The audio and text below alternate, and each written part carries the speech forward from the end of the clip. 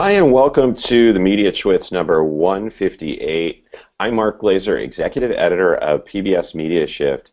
Today we'll be talking about the new massive report from Pew Research, The State of the News Media, looking at how the media in different forms is rising and falling. And this year it's all about mobile and mobile ruling, especially among top news sites. We're seeing more traffic from mobile than they are from desktop. Before we get into our discussion, a word from our sponsor. Running your own business requires focus, and so does parenting.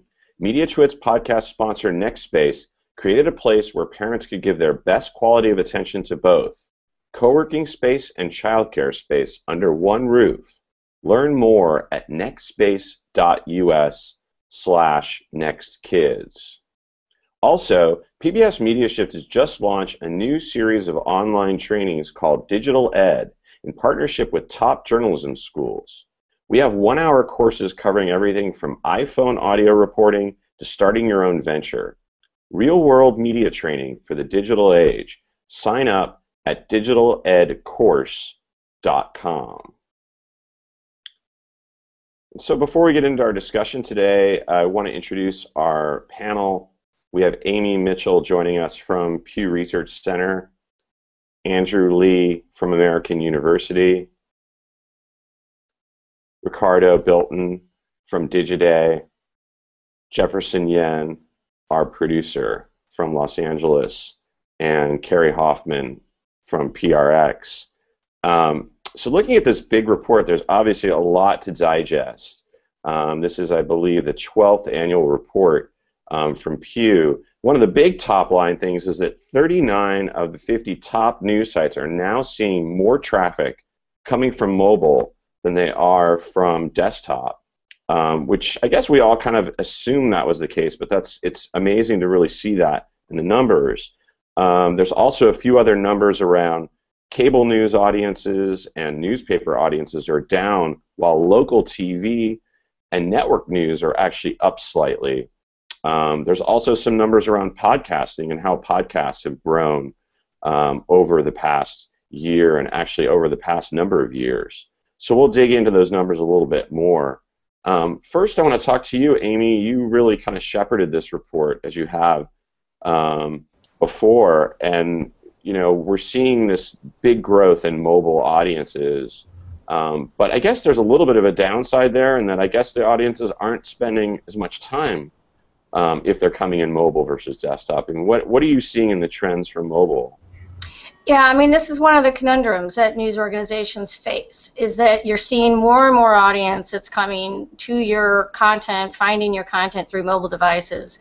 And content functions differently there than it does in desktops. As we know, as each of these digital spaces is evolving, the news works differently. People connect with it differently. The kind of content that people are going to get drawn into looks a little different on mobile than it does on desktop.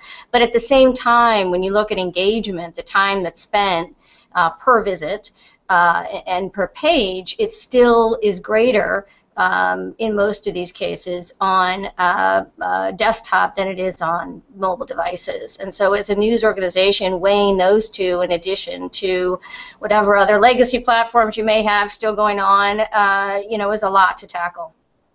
Yeah, it is. There's a lot to think about, because you want to design for mobile, obviously, because that's where the growth is. But then again, if time spent is more important, desktop is still there. It's still pretty important, right?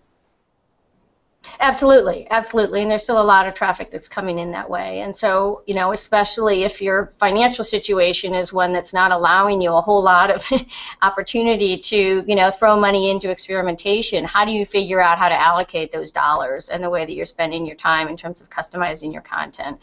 It is a challenge, and that's where, as a news organization, figuring out who your audience is, where they're likely to be, what it is they're interested in, and how you can tell your stories in creative ways is all a really important part of the news process today. No doubt. And then on mobile, we're still seeing some of the numbers you came up with were that as far as mobile advertising goes, they're really being dominated by Facebook and Twitter, and not so much a lot of the kind of news apps. Yeah, absolutely. And this is what we saw when we started tracking display advertising on the browser space, is that you had your 5 big tech companies come in real fast and start and control already, 50% plus of that digital display overall, which was largely on the browser base. We're seeing the same thing happen now in mobile display. The growth rate is very huge, 78% year over year, I believe is what our number is. Facebook alone accounts for about 37% of that. And they account for about a quarter of your display advertising overall. So, news isn't getting a very large portion of that dollar, and really, we don't see, there's no sense that news is figuring out a way to actually get more of the pie. No question. Ricardo, in looking at kind of some of these ad numbers that we're seeing, banner ad numbers, overall are still up 12%, but video has been really the big driver, 56% growth. I guess that's not quite as big as it was in previous years, but that's still pretty big. What do you think about that as far as kind of the video ad numbers that you're seeing there? Well, the video production numbers are going to follow the ad rates. You're as a publisher, you're going to make a lot more money on video advertising pre-roll than you are on display. So it's pretty sensible that all those numbers you're seeing. I mean, right now we have in New York City the New Fronts, which where basically every publisher you can think of is going on stage and talking about their new video products. Vice, Refinery 29, BuzzFeed, Vox Media, because they're all realizing that the traditional display numbers, that business is in a free fall for many publishers. So one way to survive now, the most compelling way now, is to do more video, create it, get audiences to it, and then sell sponsorships off of it. So I mean, it's just a reaction to what they're seeing with the overall declines in display, and the challenges of just monetizing the mobile audiences. Yeah, for sure, and we'll be talking about the New Fronts, I think, on next week's show in more depth. But as we showed up there, I mean, the problem, I guess, is that when you look at who's doing well in digital advertising overall, it's Google, Facebook, Microsoft. I mean, Yahoo does some original reporting, AOL, but really, it's not the big news publishers that we think about. They're just such a small piece of the pie, and so I guess it makes it hard when you have to think about, should these news publishers be working with Facebook, and posting original content and all that. That all comes up when you think what huge share Facebook has, right? Yeah, I mean, absolutely. That's sort of it's something that publishers struggle with now. I mean, Facebook is going to start doing this more, saying that, I don't know if they want publishers to publish everything through Facebook, but to say, create some exclusive videos. Facebook is getting The Onion, I think, and a few others to create videos exclusively for Facebook, and there's going to be a revenue share model through that. But the challenge is you don't want to overinvest in Facebook.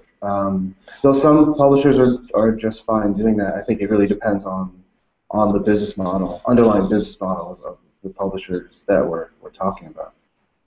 For sure, like BuzzFeed with native ads, it makes more sense to be everywhere, and for others who really count on subscription revenue, it's going to take away from it.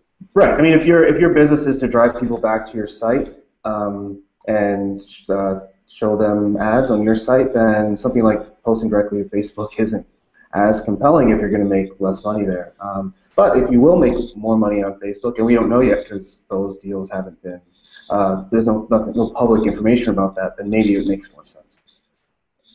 For sure. And Carrie, let's bring you into the discussion because there were some numbers this time around podcasting. I know Pew has done that before, although not really as big of a part of the state of the news media. But we saw that 17% of Americans have listened to a podcast in the last month, which shows some regularity, which is up from 9% in 2008. What do you think about all these? I mean, the numbers look like they're up across the board when it comes to podcasting. Awareness is up. Number of podcasts are up. I mean, what did you take away from some of these numbers, Carrie? Same for, we're seeing similar growth on all of our podcasts. And we now have a real growing roster. And, our audience in the last year has easily tripled, in some cases, quintupled for some of our shows. But what we experience is similar to what Amy said, which is that while we're getting a lot of traffic from mobile devices, people are actually still listening more on the web, and they're listening for a longer duration in actually native apps. So it's sort of both things. So the web is still the biggest funnel we have to get new listeners and attract people, whether it's through Facebook or whether it's our own efforts to do outreach. That's still the biggest way that we're attracting people. Then the trick for us is, what do we do about them when we get them? How are we making them subscribers, signing them up to newsletters? How are we engaging those listeners in a significant way? And we're redoing PRX to enable this, and greater listening. And I think that the revenue has really shown itself to be strong, gaining stronger in the podcast world. It's just that it's still such a small slice of the overall listening habits that we are challenged by acquiring those new people. Where do they find us? Where do we find them? And we are developing our good intimate skills on what we do about it when we get them. Yeah, that makes a lot of sense. We also saw some numbers from Pew about the number of podcasts going up, and it seems like, especially among kind of the bigger news outlets, they're all kind of launching more and more podcasts. I mean, is there a worry at all about just oversaturation with the number of people trying to produce this number and trying to make them all sustainable?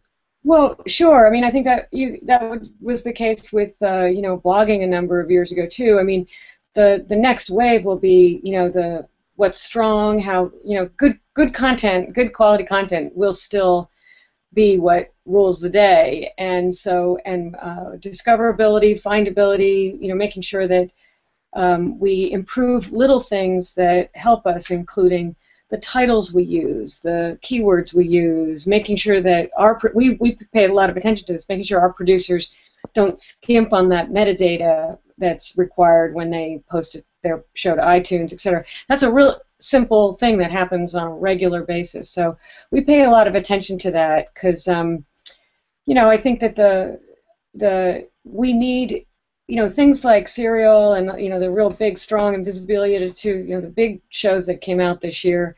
They help all, and they also set a certain bar for quality and et cetera, and we try to do that with Radiotopia too. That's why Radiotopia isn't 200 shows, it's 11 shows, and so that's kind of our strategy too. Keep the quality high, make them all discoverable, cross-promote.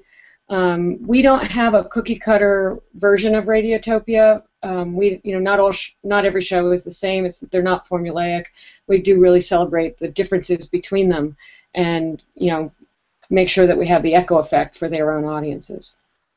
Yeah, for sure. And Andrew, you had some concerns just about, the numbers are rising for podcasts, but like Carrie said, there's still a number of people who, the awareness is still, 50% who don't even know about them, right?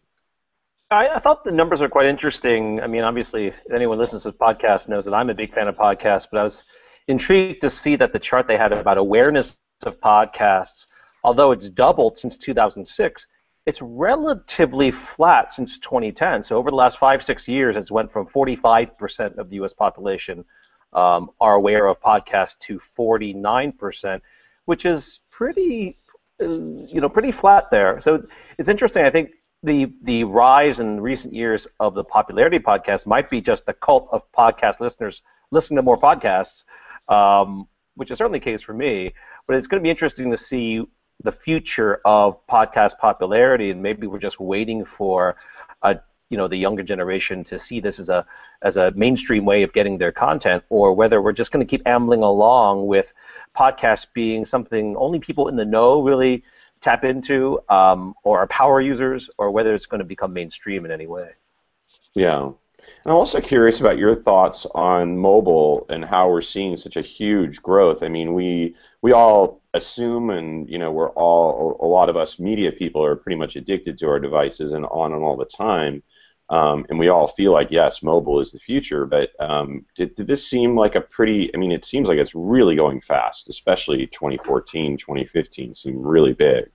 Yeah, I think for our community, the wake-up call for me at least, and I've been seeing this for about 2 years in other areas, including Wikipedia and online participation, but at O&A this past year, there were presentations from CNN and BuzzFeed, and they were already saying that after 5 p.m. and on weekends, mobile traffic exceeded desktop traffic. So it looks like going forward, and I'd love to hear Amy's views on this, that outside of office hours, the mobile device, whether it's the tablet or your phone or your watch now, is going to be the device of preference for the personal user.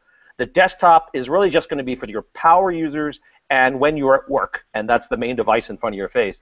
And even at colleges, we're starting to see students show up for the first day of college with just either a tablet or a phablet, and no laptop, no desktop, nothing. And they're just saying, this is my primary device. And if you want me to write a paper, point me to the computer lab. And that's a big shock for us in academia because we've been taking down our computer labs for years because we expect people to show up with a laptop computer to college. And now we're seeing that number dip, not going up to 90, 95%, but actually coming down because students are saying, oh, I've got my big iPhone 6 Plus, I've got my tablet. That's my main computing device. And if you want me to sit down and type, I've got to go find a lab to do that. That's quite fascinating. And then the other thing that I'm concerned about is what does the nature of participation look like when mobiles are the majority? For the community that I study in Wikipedia, it's a huge concern because Wikipedia depends a lot on people contributing and writing and researching and putting citations in. That is primarily a keyboard, desktop, or laptop type of endeavor. And if we have this whole new generation of folks coming in now where the keyboard is not, where the physical keyboard is not the primary interface for interacting with the web, already we're seeing a lot of sites trying to react to that. Like, what's the nature of thumb participation versus typed participation on sites? So you could see a big dip in terms of commenting on websites, on long, considered commentary, and that's a real concern going forward, that we might actually have this massive drop-off in deep participation when it comes to writing and engaging folks. Good points, Andrew. And I mean, it looks like you just flashed us what was that, an Apple Watch that you have there on your wrist? Yeah. All right. Show it off for us. Yeah. I'm all jealous. Amy, what's your response to that about kind of the mobile, the way you're seeing in mobile trends, and even, I don't know if you even track participation, but what are your thoughts on that? Yeah, it's really interesting. It's going to be fascinating to watch how this develops over the next, really even over the next decade. One of the other areas where we're seeing mobile growth is in, what you'd call in our country the digital divide, where you actually have a lot of folks, whether it's because of the lack of broadband access to their homes or to their communities or their financial situations, that are getting smartphones, but they don't have the capacity for one reason or another to have broadband in their home with a desktop computer, and so their digital experience is through their phones. We've seen that happening in other countries as well that sort of skipped that desktop era due largely to the economies and abilities to get broadband into their country. So that's a whole other part of the population that may be more mobile first if you think about it. People do still spend a lot of time at the office on their desktop, and so there is still some sense of total time spent where that desktop computer, for many, for at least the foreseeable future, is still going to be a part of the picture in terms of their digital experience. And it's it's a matter of balancing these things out because they do function differently. Yeah, and it was interesting to see, like, you had these charts about where mobile tops desktop and where desktop tops mobile and usage for different sites, and some of them that had more mobile usage did seem to be some of the kind of digital only, like Bleacher Report, I think Vice, Gawker, Salon all had more usage among mobile, and then in desktop topping mobile, there were sites like MSN, News, BBC, and CNET, which I guess are a little bit more mature. I mean, that's among the top sites, but were you seeing kind of trends in that as far as who really had more mobile versus desktop and vice versa? Yeah, I mean, I think you speak to a really good point, which is that many of those that are already mobile first are those that began later in the digital era and began with more of a mobile presence, if you will, in terms of their thinking about how they're going to structure their site, and have audiences perhaps that also started with them with mobile devices, compared with something like BBC or MSN, which has had legacy audience that was with them during the desktop era before they even had a phone in their pocket. So you have different development stages in terms of what your audiences are accustomed to in the ways that they communicate with you and connect with you. And social is a whole other element of this as well, right? Which is sort of developed in tandem with mobile. Not exactly the same thing, but also bringing in this element of news that is mixed within all this other stuff you're doing over the course of the day that is a different kind of experience than you'd have in the desktop realm. Yeah, and I don't know if you included this. I didn't see it on kind of your fact sheets, but among these kind of digital native sites, is their traffic growing faster than some of the traditional ones, or is it kind of a mixed bag? That was not something that we looked at. I mean, we do know if you look at some of the larger, digital only entities, there are some that had some real positive years and others that hit a bunch of stumbling blocks. So, it's not, there's also a lot that can be challenging about moving into the news space as a digital only. Yeah. Carrie, did you want to have some thoughts you wanted to throw in? I did. I wanted to add that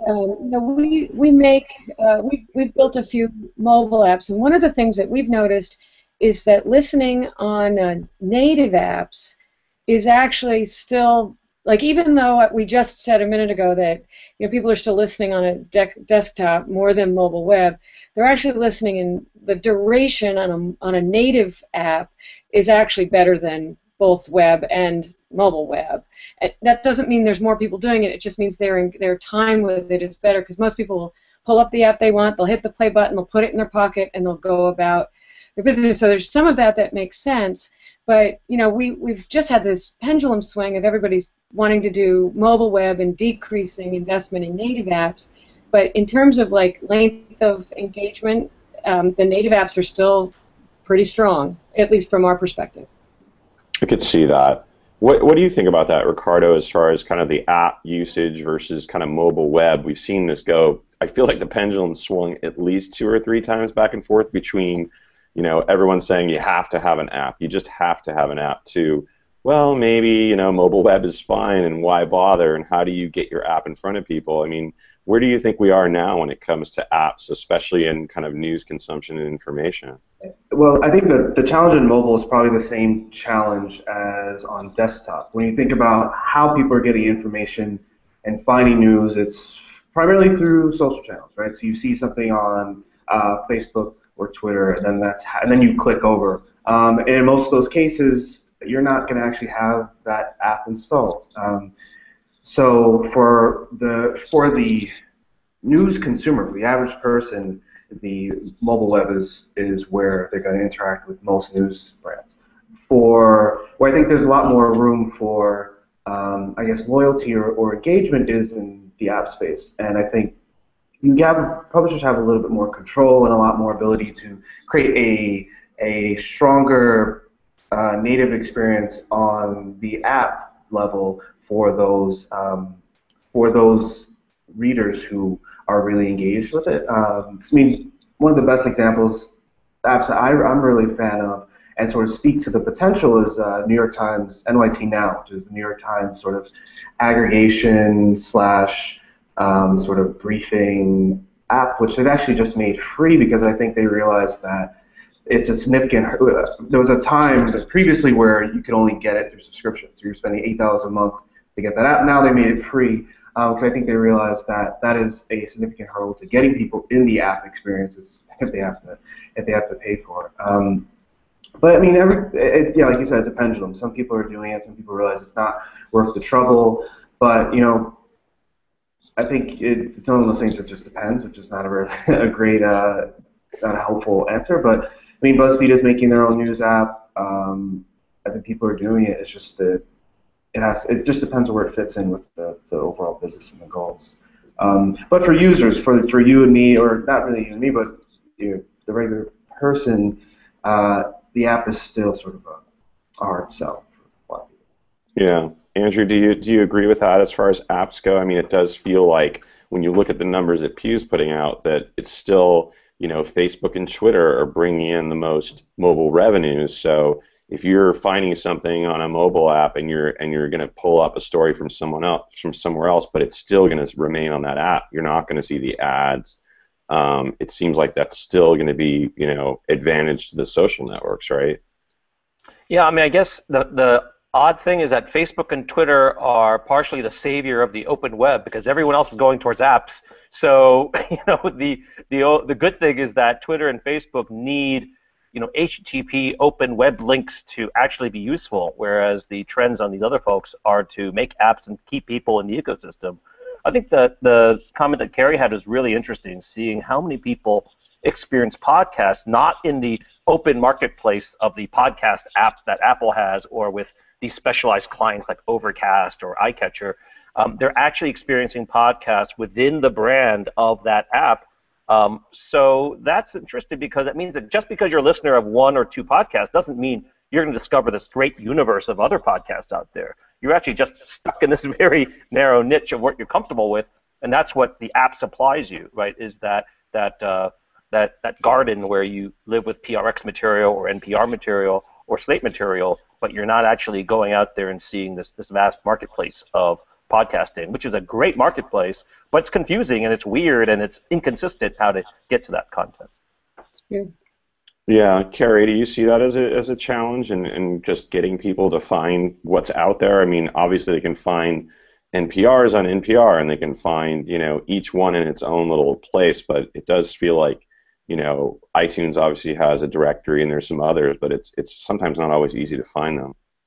Yeah, definitely. I mean, we think that, the most common way that I think people find podcasts is because somebody, a human being that they know, told them, and that's still, or one of their favorite podcasts pitched another, what am I listening to, and if I'm a popular producer, but that's still the best engine, and I think that there was a day when the iTunes chart was a driver but I don't, to your point earlier, there's a lot of noise out there now, and I don't know that that's, the algorithm for that is, less persuasive for most people too.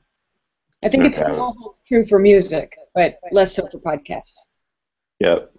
Well, thanks for the discussion. It was really interesting. I want to thank our panel on the show, Amy Mitchell from Pew Research, Andrew Lee from American University, Carrie Hoffman from PRX, Ricardo Bilton from Digiday, and Jefferson Yen, our producer. I want to thank our sponsor, NextSpace and NextKids. You can learn about their pioneering program at nextspace.us/nextkids, and also check out our new trainings at MediaShift Digital Ed. You can learn more about them at digitaledcourse.com. We'll catch you each and every Friday on the Mediatwits. You can catch us on PBS MediaShift at mediashift.org. Thanks, everyone, and have a great weekend.